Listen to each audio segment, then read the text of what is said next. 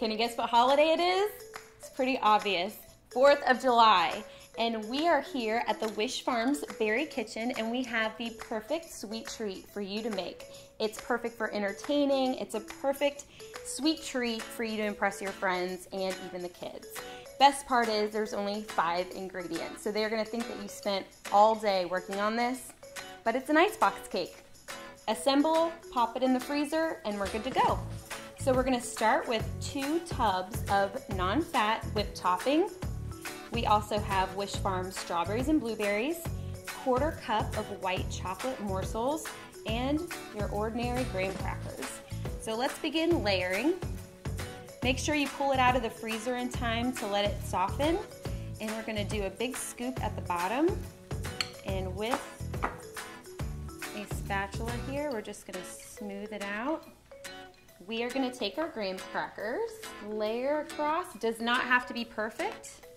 But the cool thing about this dish is that with so many layers, once you cut into it, it's gonna look like an ice cream cake.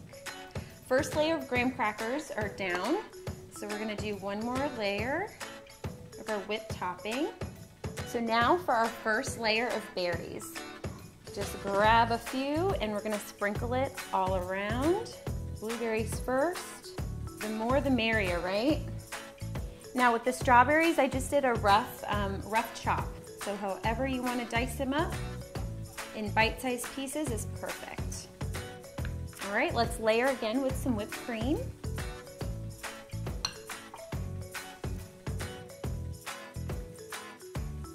All right, so on to round 2.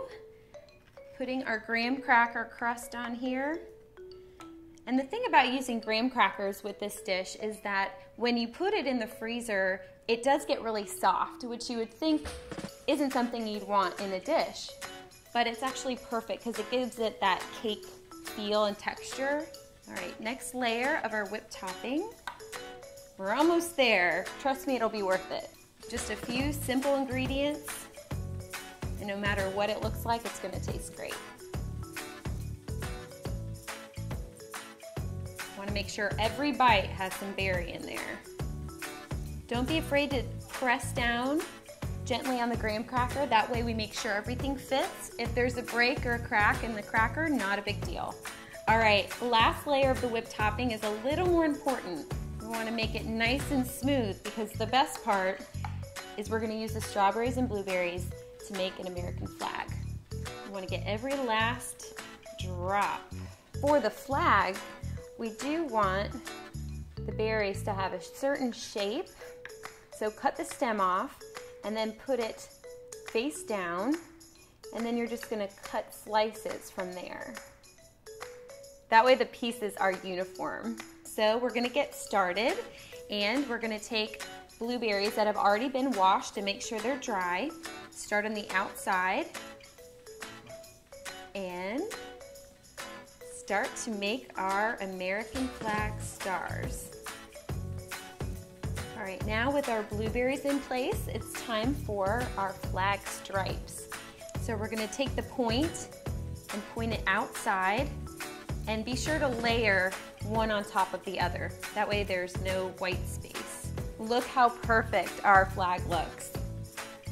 The last step, there is more white chocolate chips. We're gonna melt up on the stove, or you can also do it in the microwave, and then just a little drizzle in between the strawberries. It'll be a perfect touch. We're gonna drizzle it right in between the rows of strawberries for a little extra added sweetness. This, of course, is optional. You could put bananas in between.